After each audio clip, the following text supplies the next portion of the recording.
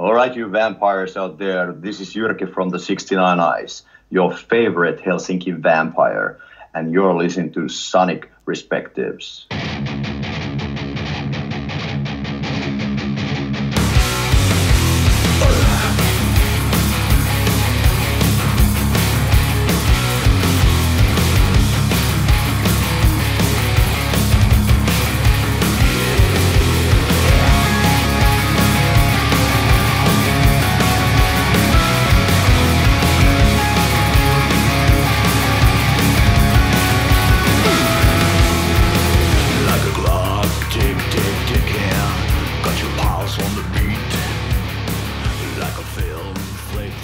Hey everybody, this is Scott Medina for Sonic Perspectives. We're going to have a fun talk here with Jyrki. Hey, welcome from Finland. It's good to talk to you, man.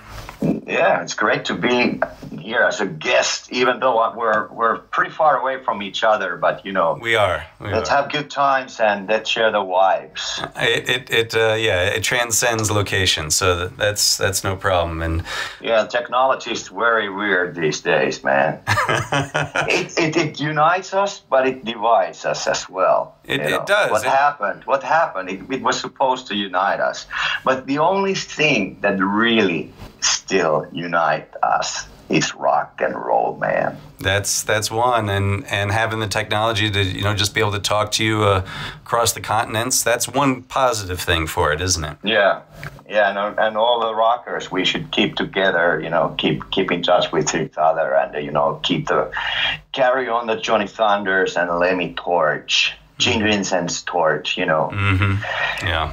Keep the spirit alive. Well, and you've been keeping it alive. I mean, look at this band, the 69 Eyes. You're celebrating your 30th anniversary this year. How incredible is that? Oh yeah, that's insane, and it's like I always been explaining about this like last couple of decades about the history of band, and now it's even more peculiar because we're 80s band. We started 1989. Yeah. Those days. Remember what happened then? There was like remember what was the movie of the summer in 1989? Or do you even know? I don't know if you were born. I was around. That was my decade. Yeah. Okay. So so it was Tim Burton's Batman. Right. So yeah, and what happened? And then the fall came. What was the movie then?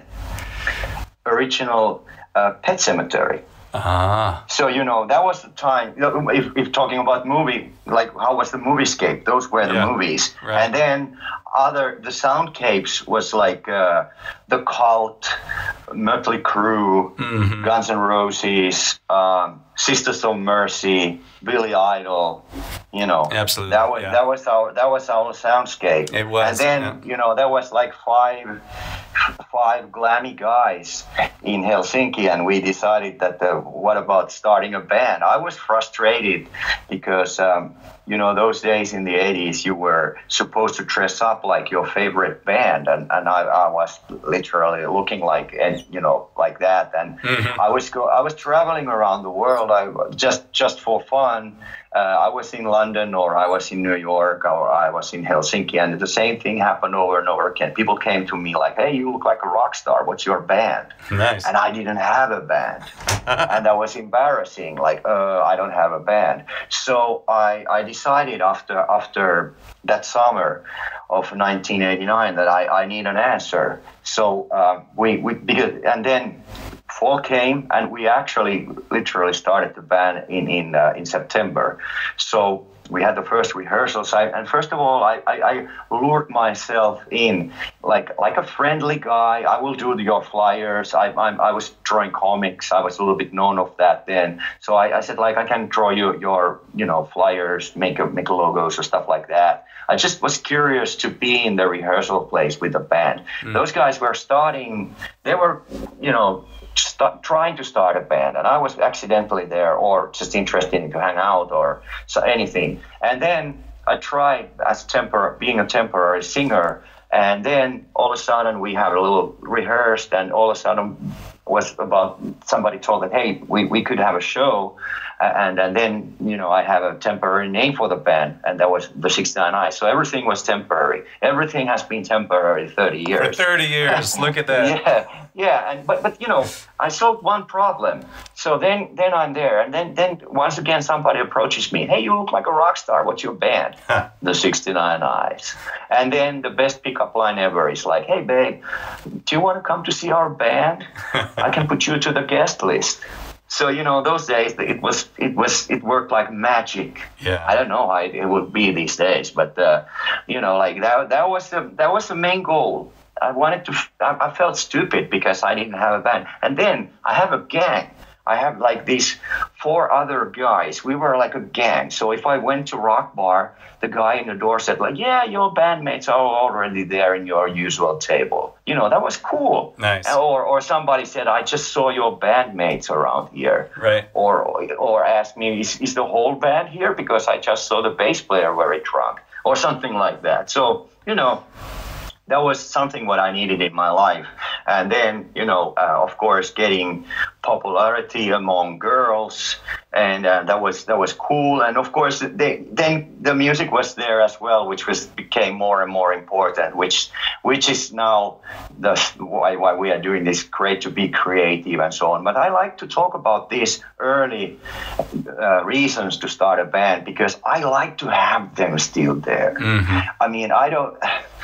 There's enough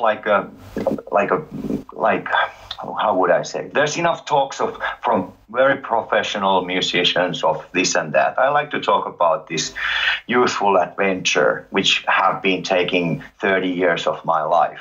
And I'm very happy at the moment. I'm 50 years old, and I have a rock and roll. I played 30 years in a rock and roll band. If I was 50 years old and I have played 3 months in a rock and roll band, that would be kind of other story. But this, with this age and this legacy behind, that's cool. Yeah. Everything's good. Yeah, I feel great, and it's getting actually. I'm trying to ask from the people around me if there's any left, or whoever listens to my rants, like am I just imagining? But things are actually getting, well, with our band has always been getting more and more interesting, or something's happening differently or even better all the time. So as a band, I think we are at our best, definitely live-wise. If you come to see us on stage, we're never been this tight. Well, we have rehearsed 30 years, so we should be tight. Yeah. But and then we have the legacy of songs that people come to listen to. People have listened to us like 10 years, 20 years, and then on the other hand, we just are about to release a new record, which is our 12th, and I think sounds fresh. It doesn't sound like tired old band. Mm-hmm. And on the other hand, it's getting kind of interesting as well. Like all of a sudden, a lot of our contemporary bands have gone. Artists are no longer with us. Somebody's got to do this. But we're happy to continue continue this as we always done.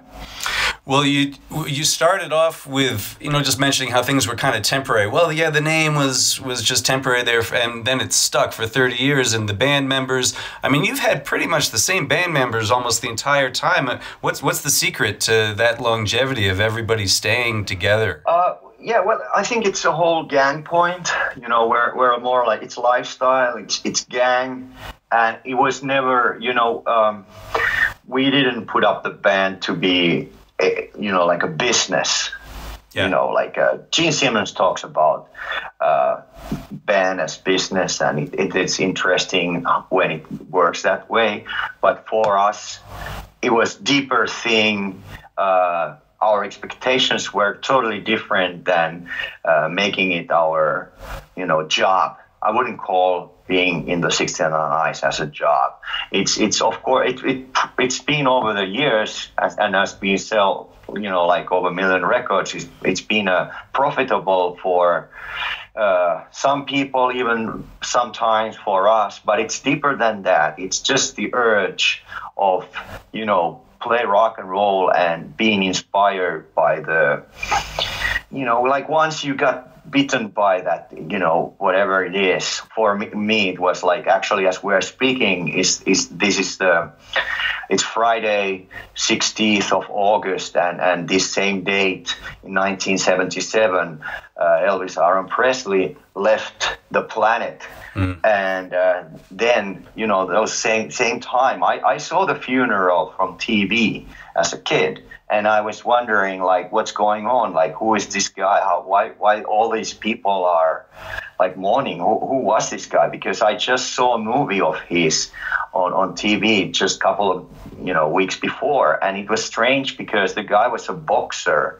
And during some boxing match, he started to sing. And I was like, what is this? And my mother told me, like, oh, it's an American artist. He's called Elvis. And the movie was actually called Kid Callahan. So, and then a couple of weeks later, in the news, in a national news, there's this funeral of the same guy I just, knew a little after that movie. And I was wondering, how come this guy is so important? And then I discovered rock and roll straight up, and... so and ever since that, I'm here, and I'm I got bitten by that thing, whatever it is, like the spirit, Elvis, every spirit, and let's go on that too deep, but you know what I mean. So, whatever inspired you to be a rocker, it's still there, and and it should be there, and it's still the same vibe, and it's deeper than, sometimes I guess, especially in the metal world these days, sometimes it's a business and you change workers or, head of office there or something like that. But we're closer to, like a gang of guys, and if you leave with your boots on. Right. Over all those decades, would you say that your audience has evolved and changed as well? Well, when we started, we were like, our audience looked like Rocky Horror Picture Show leftovers. It was like really 80s audience, like glam people and goths.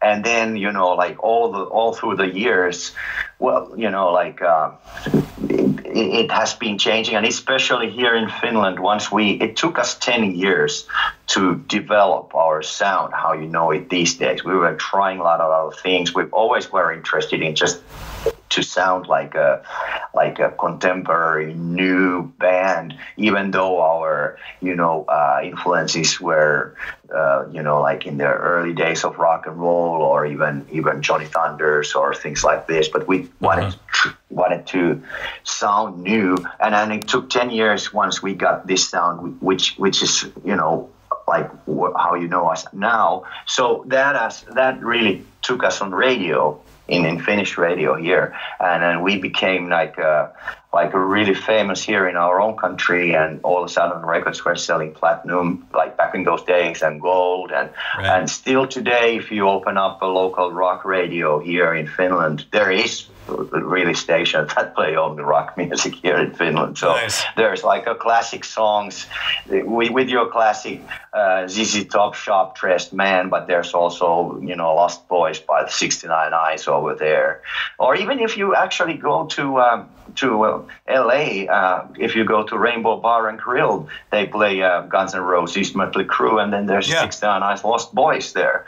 So at some point we reached that level that our music really started to matter and reached a lot, like wider audience. So here in Finland, we're a mainstream band. If you come to see us here, you might be, and sometimes it happens that people come here, travel all the way, then they come up with their wildest Halloween outfit, and then they come to our show, and everybody else looks like in Finland that they came to see like John Fogerty, so it's like some countries we are dark, sinister, cult band, and some, like in Finland, we're a mainstream band, and we're like fucking vampires, but they like it like that, you know. But it doesn't mean that you have to dress up in black coming to see us here in Finland, you know. So the audience is basically actually grown up with us. Every time we have a new record, there's of course in the front row when you go on stage. Of the new record, the front rows are always like fresh, brand new young audience, girls and guys who have dressed up first time to their rock show, you know, maybe secretly changed their clothes after leaving home or something like that. Right. And then there's the older audience, but it's like unfortunately or fortunately, I'm not especially very inspired by the fact, but we are living of times of talking. When you talk about music and being in the band or being a musician or artist, we are talking about algorithms, right? So if I check out our algorithms, they tell me that the people who are listening our music, they are not passive. They are not passive listeners. Passive listener means like you are listening to summer 2019 playlist, and then it's great stuff. But there's a lot of artists that you will never know who they were. And you like the songs, but you probably don't have time to check out even who was the artist, and most likely you don't go to see their shows or, well, return to their music or something like that. So the 609 is not a playlist band, so the algorithms tell. So we are the band that people specifically go to listen to, and so there are people who have been listening us like 10 or 20 years, you know. So it's pretty much the same audience. It's like a vampire family around the world, and that's good. Yeah, that's cool. And of course, everybody's welcome, and especially fresh blood is always welcome. But that's our case, and I'm good with that. You know. Well, now you've got something new coming up for them to listen to as well. Your 12th album, West End, comes out, and what makes this one special for you? I think it's like the 12th sounds crazy. Actually, I don't think it is it like embarrassing or maybe we actually have to do a new record because then it's our 13th album. Yeah, there you go. Yeah. So Beatles did 12, and seriously, I've been thinking like, should we like secretly, not to tell anyone, and please don't tell anyone, but I've been thinking like, hold on, Beatles did 12 albums. Would this be the last album for the 609? Should we like follow the legacy this way? But at the moment, I don't feel like that because the new album is very. I've been saying just for fun in the interviews that our previous album was our worst record and this is our best ever. Wow! Just because this is like this rocks. It has a lot of cool guitars. The guitarists played a lot of time to get the guitars exactly how they want it. So it's very carefully crafted in that sense. And it sounds fresh. It sounds timeless like our records always do. And I think the world is somehow strangely ready to listen to us again for a while. For a while, I mean, it's always untrendy to play rock and roll, but it's good times right now. Come on, Stray Cats did a new album. I know. Black Keys did a new album. Raconteurs did a new record. So rock and roll is obviously back. Yep. So, we are here too. We're here meanwhile as well. So, but who cares? Let's enjoy the ride. It's the best ride by far right now. And even though it's your 12th album, I do see you managed to have the release date be on a Friday the 13th in September. Oh yeah. That was really hard to convince everybody that has to be the date. Right, nice, nice. What's behind the title West End? It's like a cool 2 words. West, go west, young man. I love the West. Yep. And then the end, that's always near. So it's just cool 2 words together. They work. Maybe they predict something about the future. Maybe they tell about the present day, what's going on. It's just dark, nice, imaginary. And on the other hand, as you already revealed, you've been around as long as I've been, nearly at least. So remember the early 80s. Those were super seriously darker times than now. You know, millennials are like whining, like, oh, it's horrible, the news, and these times are really dark now. Come on, man. In the early 80s, we were living in a constant fear of nuclear war. Mm-hmm. And, you know, that was all the time everywhere. And then, you know, that's why we started dressed up in black. And that, you know, created, that atmosphere created like a gothic rock and all the dark wave and all that back then. So, but, you know, the dark times then, they created a lot of other things. It's same as now. So I like to see it like this now. Like, okay, we're living pretty chaotic, well, extremely chaotic and unpredictable times. So I just wanted to get some, you know, like inspiration from that and create something around that theme. So I think that's my contribution for these present day times. West End is like something I get inspired by what's going on all the time. You know, just maybe it's a cool title. If it gives some thought for somebody, that's also good. But it's just mainly a cool title for a rock album, dark rock album in 2019. Yeah, I agree. There's, you know, definitely a theme of films that run in your life and then with the band as well. And so I'm assuming on the new album that The Last House on the Left, that song has a connection to the classic Wes Craven horror movie. Yeah, absolutely. And actually, the Wes Craven's been around with the 16 on Ice like always. Our one of the first songs we ever wrote, which was our second single, if anybody cares, like in 1990, there was a song called, and still is, if you check out from sources, the song called The Hills Have Eyes. That was like Wes Craven movie. Yeah. So it was time to get done his first movie, The Last House on the Left, and from 1972, and also the remake is really, really good. So I heard the instrumental demo of the song, and strangely, I don't know where the title just came to my mind, and I always loved the title, and I just forced it into the song. Then I ran into Wednesday 13, which I've known since the Murderals days, but I haven't, and we've done numerous of tours all over the world, but I haven't seen him for a decade. So I ran into him, I think at the Whiskey A Go Go and in Hollywood, and I said, like, hey man, we haven't done anything for such a long time. Let's do something. Like, would you like to be on our next album? And he said, yeah, man. And I had the song, and I wanted him to finish the lyrics. I had the chorus, nice. First verse, and I said, like, hey, let's please write it like along the storyline of The Last House on the Left. And then in the end of the song, to go it like that, we need a female voice. And obvious choice was Calico Cooper, the singer from Bisto Blanco, but also has a history with the 69 Eyes. We filmed a music video for Never Say Die, everything happened 15 years ago, 2007, something in LA. And there's a scene that the 69 Eyes is playing in the middle of the night by the LA River, and a lot of punks and glam people are, you know, dancing around us. And year after that, somebody pointed out, like, hey, did you know that you have Alice Cooper's daughter in your video? And we're like, what? And it was like Calico, Alice Cooper's daughter, was jumping around in our video. And so she's part of the family. She was qualified.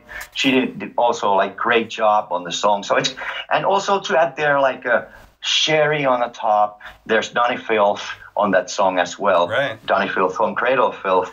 And no, Donny Filth from Dimmu Borgir. Sorry, Donny Filth from Cradle of Filth. And, you know, it's just like an all team up horror punk song for everybody for Halloween 2019. Perfect, yeah.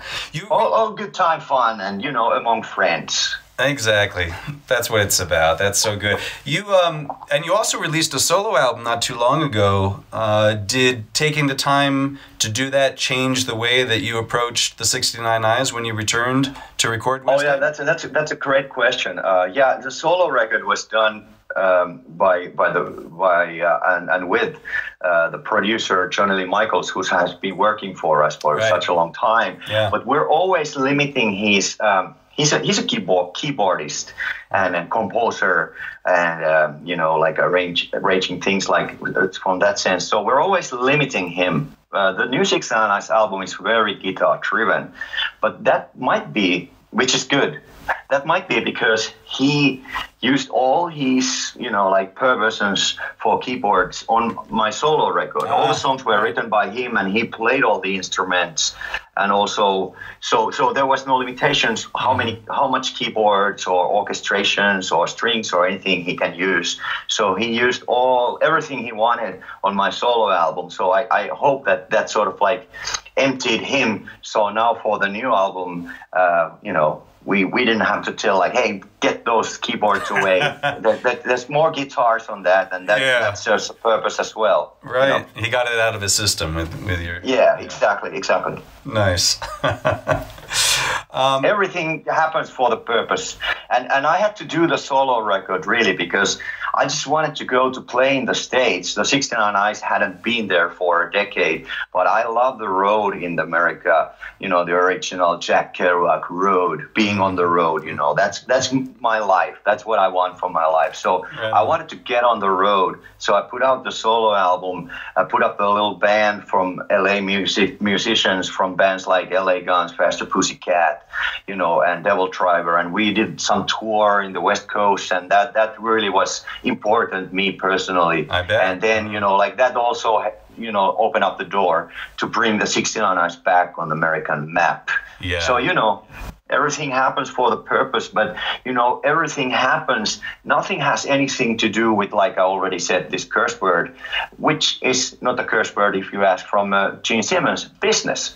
Everything happens just because we are rockers and we're outlaws and we love to play rock and roll from our heart. Yeah, sweet. Well, let's play a little rock and roll for the listeners. We want to introduce them to, if they haven't heard any of the new tracks you've been releasing, we want to close the interview by playing Black Orchid. Do you want to set that song up for the listeners a bit? Oh, yeah. All right. Here's Jyrki from the 69 Eyes, your favorite Helsinki vampire. We have a new album coming out. We currently have a new single, which is called Black Orchid. And telling a little bit about the lyrics, I love the music video of Sisters of Mercy called Dominion. Check that out. Google that. Google Sisters of Mercy Dominion. Check the video out. There's a guy, Andrew Eldridge, the singer, dressed up in white, and he's a world traveler in exotic places. So I sort of pictured a new adventure for that character and wrote lyrics from that character's perspective. And this adventure happens in Singapore. And then there's an exotic dancer. She's called Black Orchid. We'll get to that song in just a moment. And Jyrki, thank you so much for talking with us. No problem, sir. It's been fantastic hearing your stories, and we're really psyched for the new album to be coming out next month on, Friday, the 13th of September. Hope to see you guys soon, and remember, rock and roll is never too loud.